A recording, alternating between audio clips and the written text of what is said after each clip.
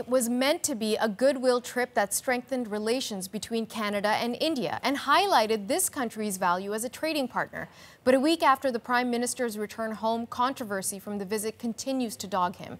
The trip grabbed international headlines when Jaspal Atwal, who has been convicted of attempted murder, was invited to an exclusive dinner with Justin Trudeau. BC Liberal MP Randeep Sarai initially assumed responsibility for inviting Atwal, but Sarai has now told a newspaper in his province that Atwal was one of the many names he forwarded to the Prime Minister's office, but he didn't actually invite him. Former CBC correspondent Terry Milewski first broke the Atwal story. To unpack all of this, we have invited him to join us from Ottawa. So, Terry, thanks for making time for us today. Let's begin with Sarai's recent comments to this paper. He's saying, hey, he wanted to come. I just sent the name up the ladder. It really isn't my fault. But ultimately, does that make any difference? Should Atwal have been there? No, it doesn't make any difference at all. I think that the problem with the Sarai interview is that there's really no story in it, and they had to think of a headline. So the headline said that he says he didn't invite Atwal, he merely put him on the guest list. What's the difference, please? I don't think there is one. I think really this interview is a bit of trivia. The fact is, he put him on the guest list. That was what was alleged. It's true. So let's talk about the Liberals, because now we've still heard the Prime Minister standing by his argument that he had been given information that there were rogue elements within the Indian government that actually wanted Atwal at these events to embarrass Canada. How is that explanation holding up for you? Well, it's not holding up very well, is it? I mean, there are two obvious reasons. The first is the invitation. The invitation was not issued by shadowy rogue elements in the Indian security services. The invitation came from the Canadian High Commissioner in New Delhi, Nadir Patel, and it was on the recommendation of the guest list that was submitted, among others, by Randeep Sarai.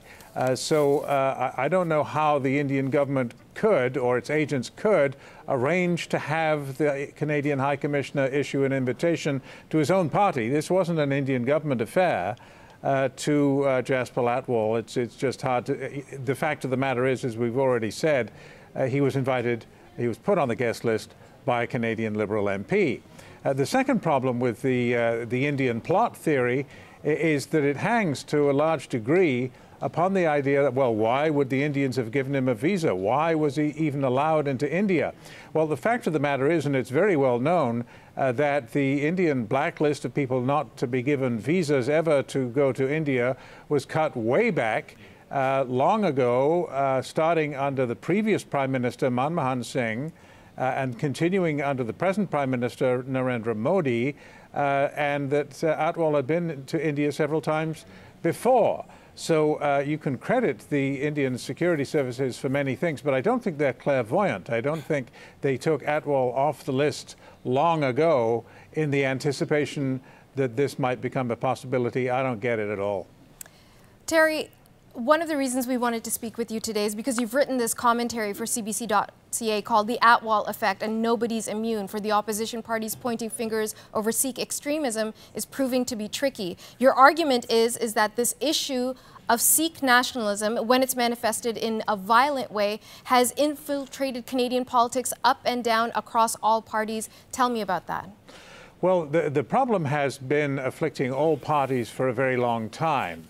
It's not exclusively a Liberal problem. Clearly, the Liberals have stepped in it big time this time, but it's difficult for the other parties to point fingers because during the 10 years of the Harper regime under the Conservatives, for example, they were interested in playing the same game, that is, playing footsie, to quote the former BC Premier Ujjwal Dosanjh, playing footsie with the separatist wing of the Sikh community, which is a very small minority, but nevertheless vocal and powerful politically. So the Conservatives, I went on both Mr. Harper's trips to India, for example, and he too was the target of lectures from then Prime Minister Manmohan Singh about Canada being soft, as the Indians saw it, on Sikh separatism. He traveled and worked with some MPs that were, shall we say, playing nice with the separatists. And the Indians noticed that. And at one point, in fact, Manmohan Singh, the Prime Minister, refused to do a press conference with Stephen Harper.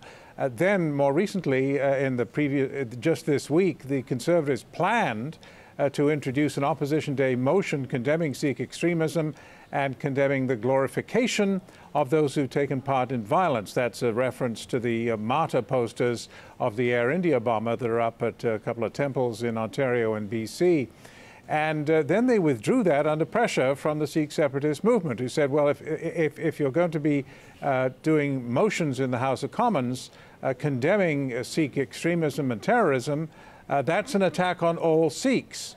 It isn't, but that's what they said, and the Conservatives backed down and did not introduce that motion. So much for the Conservatives. Finally, for the NDP, let's remember that their new leader, Jagmeet Singh, refused 5 chances when I asked him about those same martyr posters to condemn them.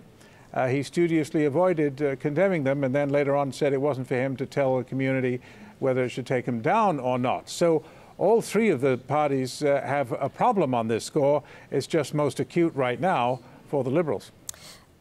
You've been covering this particular issue for the better part of 3 decades. Could you have imagined that this issue that seemingly does not seem very Canadian at all, an idea of a Sikh nationalist state and the extremist elements of that campaign, would still be a part of Canadian politics, still be discussed in 2018?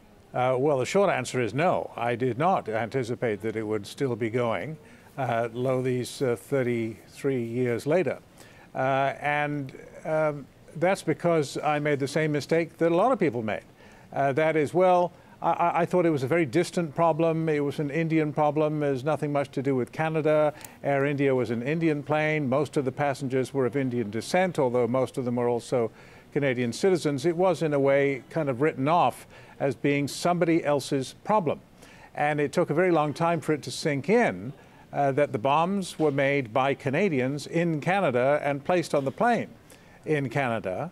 And that it was, and then it began to emerge that really the hotbed of separatism anywhere in the world isn't in Punjab, the majority Sikh state in India, but in Canada.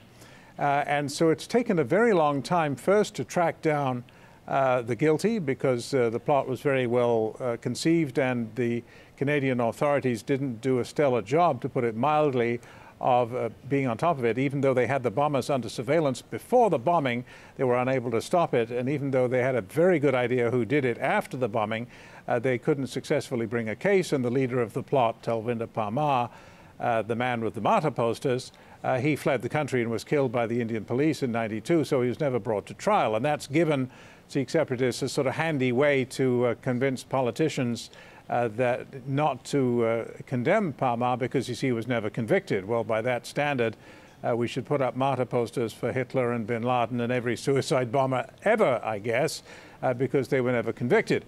The fact of the matter is that none of us understood at the beginning that this problem would endure, because it was a Canadian and not an Indian problem, or I should say not exclusively an Indian problem.